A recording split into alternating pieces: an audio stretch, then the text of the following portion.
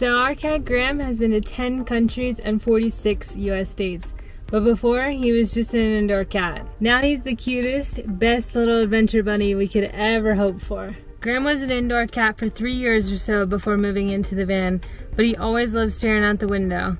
We went on road trips to the other side of the city, but nothing too far, and he gradually got better at being in the car. So before we completely moved into the van, we went on a 2-week trial run with Graham to see if he would like it, and after the initial shock of being inside the moving van, he really started to enjoy it, especially when he got to go outside and explore. Little by little, we let him outside with a harness at first, but he didn't really like it, and he would always try and back out of it. So we just ditched the harness and started following him around, and he didn't go too far, so eventually we just started letting him out on his own. He would never leave for more than 20 minutes at a time, so we were never too worried about him. But we definitely don't let him out everywhere. If there are dogs, wild animals, or vehicles around, we go with him. We know that he's safe. We really didn't know how Graham would react to van life, and every day that he's in this van with us, we're so impressed with how well he's doing. Starting from a little barn kitten, and now all the way down to Colombia, it's pretty insane. Okay, so the first thing to know whenever you want to have a van life cat is they need a place to go to the bathroom, the litter box. Graham sometimes will go outside, but not all the time. He really prefers to go in his litter box.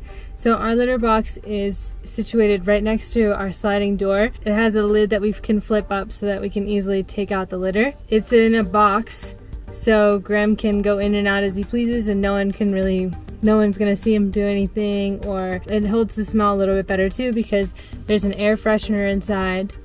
And in the self-contained box, we also hold the scooper, and it's mounted on the side. So it's really like a perfect situation for us to get that stuff out of there quickly. So with any animal living inside the van, fans are super important. If it's not crazy hot, you could probably get away with just an exhaust. But since going to Central America, an intake is absolutely crucial. So we have one fan that does intake and the other one that does exhaust. So it's a whole circle that goes around basically the whole van. And then we also have 2 USB fans that are rechargeable that we can put right next to him before we leave. And we also have a DC box fan that we leave around the van. We also have some metal inserts for the front windows. We can put them in so that bugs can stay out, and the exhaust can pull in the outside air from the front windows. The metal inserts also help to show people that the cat is not in danger in any way, because there's airflow inside of the van. Not that we've ever really had any issues with that, but some good Samaritans might not realize that we have 2 fans in the back, and Graham just likes sitting in the front. Another thing that we have are 2 ice packs that we leave in the fridge. We never leave Graham in the van if we cannot find shade and it's too hot. If we can't find shade, one of us will just sit in the van and be with him and like have the doors open so that there's airflow. Sometimes we also bring him with us if we can't find shade. The fans are really important because cats, unlike dogs, don't really want to go everywhere with you. They don't really want to be walking down the city street. It's kind of scary. So it's really important to have a safe space for him inside of his home so that he can relax in here when he doesn't really want to go outside. So Graham loves his hiding spots. His favorite ones are in the loft above the driver and passenger seats, underneath the driver's seat and the passenger seat. And he also has this little apartment that we made for him. He likes to hide under the blankets a lot. He really loves to have hiding spots, and cats need hiding spots. They love to be alone sometimes. We keep those spots clear for Graham so that he can jump in and out whenever he wants. So Graham's apartment. We made Graham's apartment in Baja California right after we got Sombrita. We were on a beach, and we were trying to plot out how we were gonna make this hole in the side of our wardrobe so that he can go in and out and have his food comfortably without the dog trying to eat it. One of the people that were also staying on the beach was actually redoing his van at the same time, so he had a bunch of tools in his van. He cut the hole for us with his saw, and right after that Graham was able to jump in and out of his little apartment. So inside of his apartment we have his food, we have a scratch pad for him that is also removable so that we can bring it in and out of hotel rooms, Airbnbs, if somebody wants us to stay inside or something like that.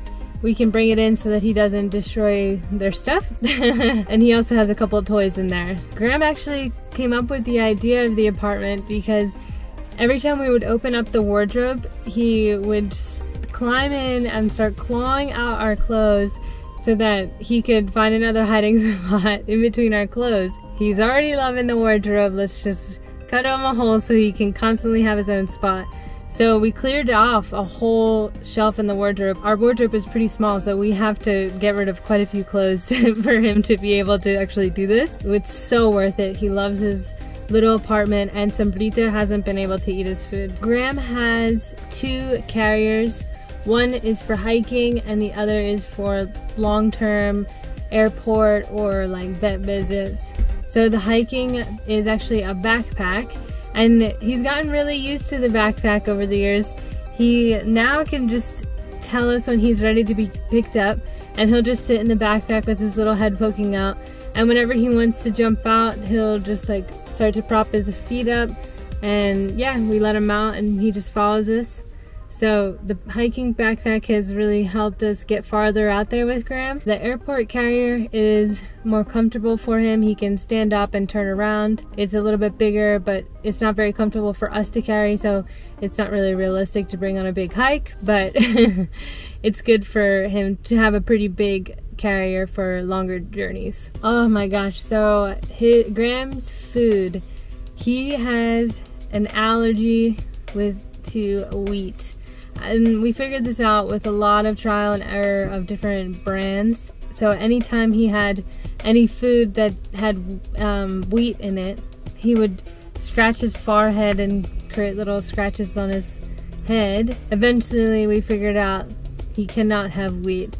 And that's kind of hard traveling down here where it's not higher quality food all the time. We have gone to the more expensive pet food stores, and we have been able to find him really good food without wheat.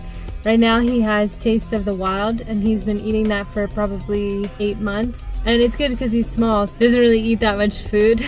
We always pick up at least 2 bags because we don't know when the next time we're gonna see an expensive food store. So he always has an extra bag of food. We also store his food in an airtight plastic bin. Compared to the heat, having Graham in the cold is not a big deal. I think he actually likes the cold. I love the cold, so I probably am projecting that. He is a little heater for me when we sleep. He likes to sleep with me underneath the covers. And when we're not here during the day and it's cold, you could usually just find him under the covers. I mean, he sleeps all day either way. So for him to sleep under the covers is not too much of a change of his schedule. We do have a hot water bottle for the crazy cold times where if we don't leave him for that long either way, but for the crazy cold times we do fill up the hot water bottle and put it underneath the covers, and sometimes he'll take a nap next to it. Sometimes we'll find him somewhere else that we're like, this isn't warm, but either way he seems comfortable. In the cold, actually it's easier to hike with Graham as well because of the snow. And if there's a 1-lane track, he can't really go anywhere else, and there's no grass to eat, so he's just kind of walking in a line until he can't walk anymore. So when it is hot, it is nice to leave open the doors.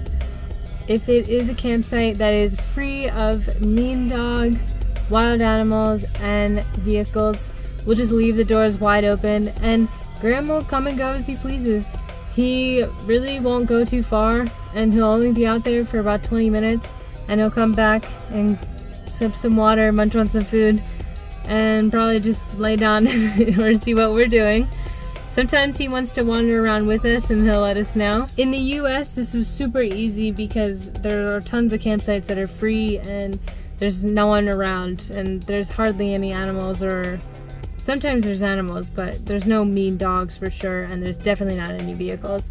But as you get farther south, the population density gets higher and it kind of starts to get a little bit harder to find these spots. So lately we've been just taking him on hikes, but we still don't use a leash, and he still gets to have his outside time just with a chaperone. So to get Graham to hike, at first we did take him with a leash. He could escape if he got scared, and he would back out of it and run away, but usually back to the van. One day we took him out into a fenced area, and we thought we'll just let him wander around without the leash, and he actually did really well. After that, whenever we were at a safe campsite, we started to let him out and follow him around and watch him. And after he would explore for a little while, he would start to become comfortable with coming whenever we would call and run back. One day we went on a hike, just Danny and I. We came back to the van and we let Graham out, and he just went right over to the trail we had just finished. So we got to do that hike twice that day. He didn't go very far because he stopped actually as soon as we hit a little bridge with a little stream underneath of it, and turned around and went back to the van. But he stayed with us the whole time, and after that we thought, wow, we're gonna be able to take this cat on some hikes. Now he's gotten more used to the water and the wind, so he really doesn't get as scared anymore. Whenever he hears the water, he usually just looks up at us like, can you carry me over this? Because he doesn't like to get his little paws wet, but at least he doesn't run away. So while we're driving, Graham usually just sits underneath of the driver's seat. If we're super lucky, he'll jump on our laps and we'll be able to cuddle while we're driving. And if we're even more lucky, he'll sit on the dash.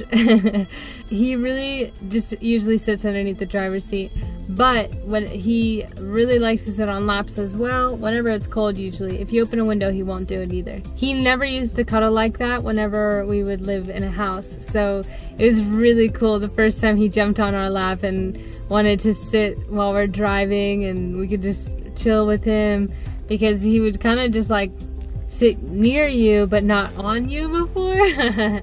So just like Graham's spots around the van, he also needs some toys so that he doesn't get bored and destroy all of our stuff. Graham has a scratch pad on his box, on the side of his box, and he also has a face rubber. We've replaced his scratch pad 3 times because he loves it and he goes nuts on it. We also rub some catnip in it sometimes and he goes absolutely insane. Graham's favorite toys actually are hair ties. If we leave our hair ties around the van, he will immediately scoop them up and either put them in his apartment or in the water bowl. I don't know why.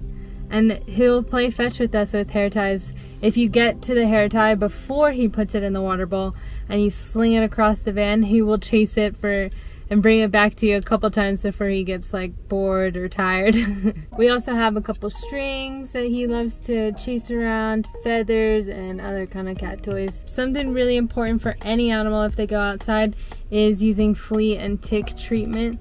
So we stay up to date on our flea and tick for Sombrita and Graham, because Sombrita meets a lot of dogs and a lot of dogs don't stay up to date with them because sometimes they don't have homes. So I have reminders on my phone for Graham and Sombrita. Graham gets frontline topical treatment and Sombrita gets Bravecto.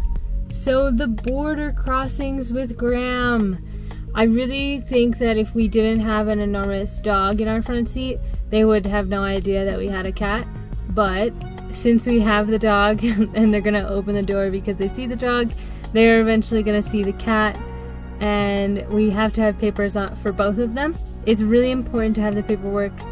Every country needs a rabies vaccination certificate. So whenever we got Sombrita, they gave us a folding card that has every treatment she's ever had and also all of her information. And in Guatemala, when we went to a vet a couple times, he also gave us the same card for Graham, which we really appreciate, because you're gonna have to go to a lot of vets to cross all these borders, and if you have all of these different papers, it's too many things to give them. So just give them one piece of paper, one card, and it has like every rabies vaccination he's ever had, whether or not he's sterilized, how much he weighs, everything, all just on one paper. So the vet can put everything in their computer really fast, and then they can fill it out for the next vet really quickly. That card is invaluable for us. Most countries also need a health certificate to cross through, and these health certificates have to be done within the last 3 months. So Nicaragua to Costa Rica was the roughest for crossing with animals. We needed to have a health certificate done by a Nicaraguan vet, and also we had to do a bunch of export papers and then import papers for Costa Rica. And we actually met a woman who didn't complete her export papers, and they wouldn't let her import the dog in Costa Rica, so she had to redo some stuff. So that border crossing, definitely do your research on. I mean, every border crossing you have to do a lot of research. And also Panama to Colombia was kind of hard. But besides those 4 countries, almost every other country barely looked at the pets or the paperwork, but you should definitely do it on your own discretion if you feel like you should do every paper. We didn't really need export papers, but it's all up to you. Thanks for joining us. We'll see you guys next time.